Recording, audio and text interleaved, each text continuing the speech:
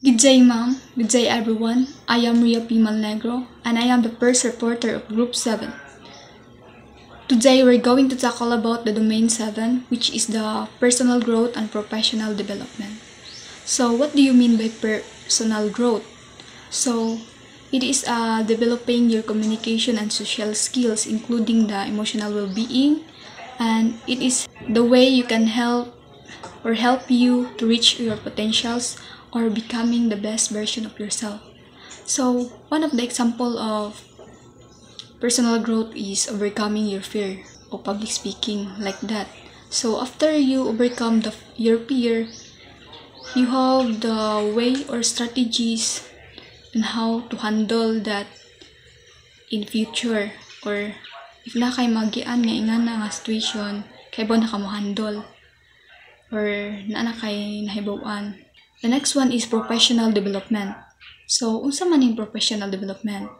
So, professional development, it is the knowledge or skills that can improve your efficiency at work. So, some example of this is seminars for teachers to become para mas mo improve pa ang skills sa maestra, which is can develop our professional.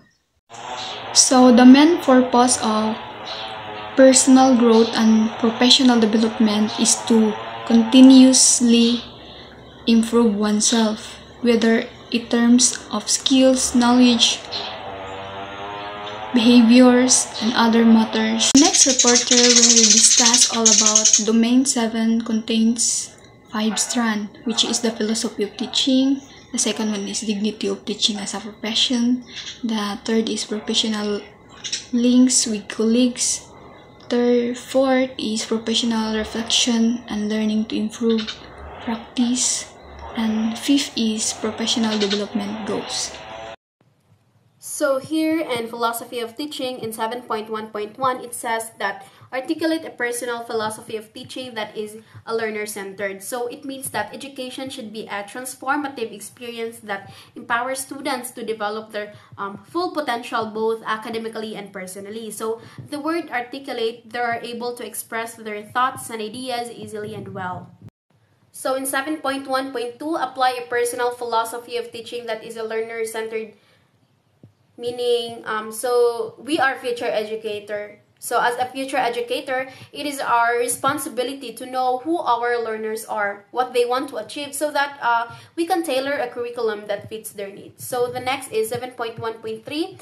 It says that manifest a learner-centered teaching philosophy in various aspects of practice and support colleagues in enhancing their own learner-centered teaching philosophy. So it means that learning can be said to be manifested, right? So by a person when there is a demonstrable change in their knowledge, skills, attitudes, or behavior. So it is a result of learning process. So this could be seen through improved performance, the ability to solve problems, and make informed decisions or communicate effectively.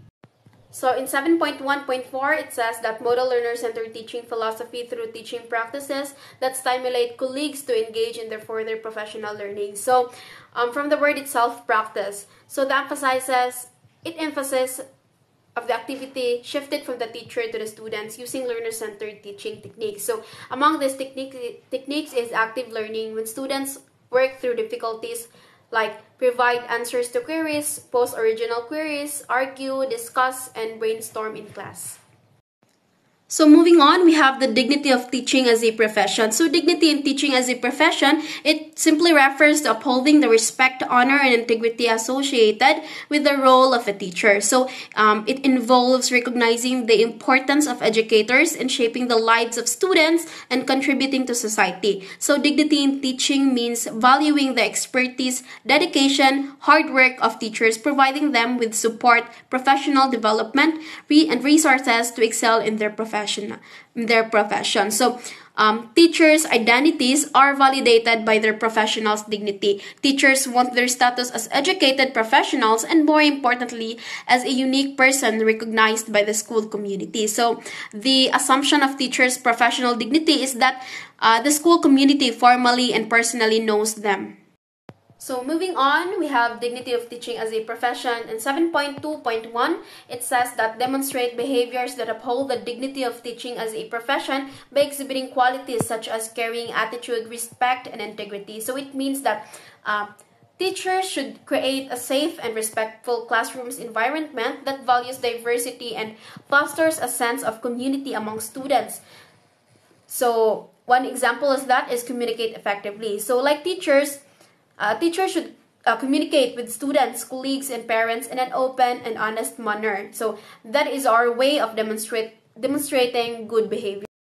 7.2.2, it says that adapt practices to the full of the dignity of teaching as a profession by exhibiting qualities such as caring attitude, respect, and integrity. So it means that from the word itself, dignity. So dignity means respect for humanity. So teacher must respect every person regardless of gender, appearance, age, religion, opinions, abilities, and etc. 7.2.3, it says that identify and utilize professional strength to uphold dignity. So to identify your professional strength and weaknesses is to seek feedback from yourself, because you are the one who know well about yourself. So after that, others who know you well and can provide honest and real insight. This could include your managers, colleagues, mentors, clients, or friends. So in 7.2.4, so act is a role model and advocate for upholding the dignity of teaching as a profession to build a positive teaching learning culture within beyond the school. So it means that a great teacher has compassion for their students, who it is very important to be a role model for children, to be positive always and try harder and reach from the sky. So I am the third reporter. By the way, I am Mirchana Mabanto. So let's start. Strand 7.3, professional link with colleagues, refers to the relationship and connection that professionals establish with their peers in the same field or industry. These links are essential for collaboration, knowledge sharing, support, and professional development.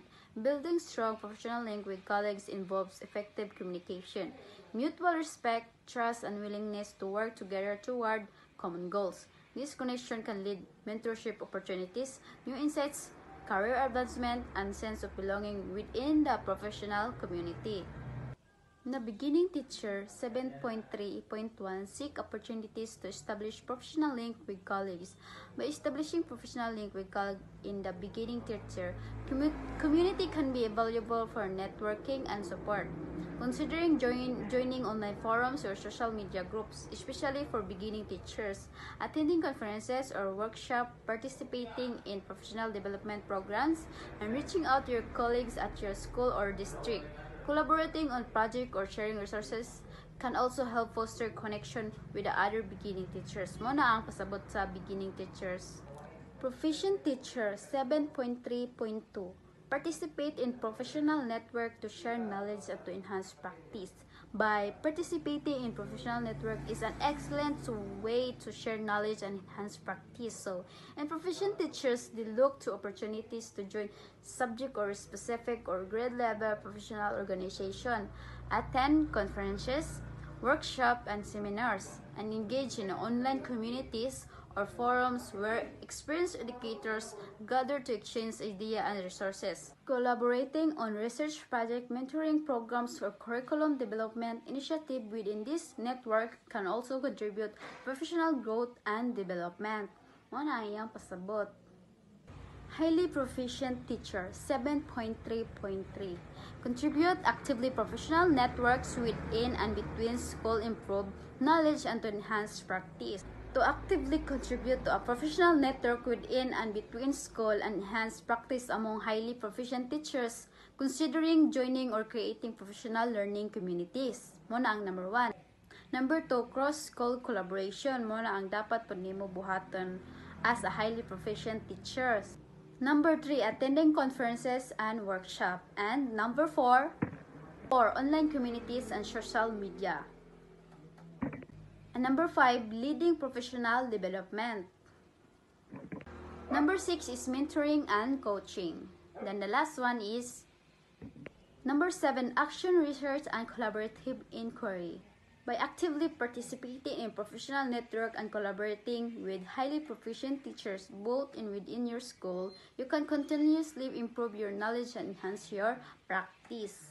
Distinguished Teacher 7.3.4 Take a leadership role in supporting colleagues' engagement with professional networks within and across school to advance knowledge and practice in identified areas of need.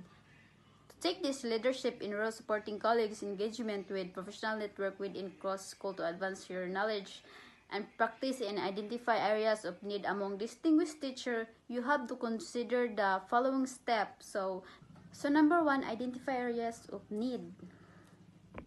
Number 2, facilitate professional learning communities. Number 3, promote cross-school collaboration. Number 4, organize professional development events. Number 5, leverage technology. And number 6, provide resources and support. And number 7, the last, recognize and celebrate success. By taking a leadership role in supporting colleagues' engagement with professional network and promoting collaboration across school, you can help advance knowledge and participate among distinguished teachers in areas of need, ultimately benefiting students and the broader educational community. Good day everyone, I am Leanet Malagon and I'll continue discussing Domain 7, Professional Reflection and Learning to Improve Practice. Professional reflection and learning to improve practice involve the process of critically analyzing one's own actions, experiences, and outcomes in a professional setting with the aim of enhancing performance and effectiveness. This often includes evaluating successes and challenges, identifying areas for growth and development, and implementing strategies for improvement. Professional reflection encourages practitioners to consider their beliefs, assumptions, and biases, as well as to seek feedback from colleagues and stakeholders. Continuous learning through reflection enables professionals to refine their skills, adapt to new situations, and ultimately provide better outcomes for those they serve. So, ang example ani is, like ako, I'm discussing to my student. So, after ko mag-discuss, I will ask them kung sa ilang nahibawan, o sa ilang na-learn, or nakasabot ba sila sa ako ang gitudlo kay. By that, ako mismo mga maestra, makaibo ko kung sa angay pa nako nga i-improve, to improve my teaching skills by the help of the student. So, mura ko og mag-survey. So now, I'll be discussing the beginning teachers, proficient teachers, and highly proficient teachers, and the distinguished teachers. So, let's start with beginning teachers. Beginning teachers demonstrate an understanding of how professional reflection and learning can be used to improve practice. So, it means na ikaw nga beginning teachers ka or ga-discuss ka nga nya bago ay pabitaw ka, so dapat ikaw nga teacher nakasabot ka sa imong gitudlo para ma-improve pa nimo imong teaching skills by the help of the students aron ma-effective bitaw ang imong pag-teach. So, and the proficient teachers develop a personal professional improvement plan based on reflection of one's practice and ongoing professional learning.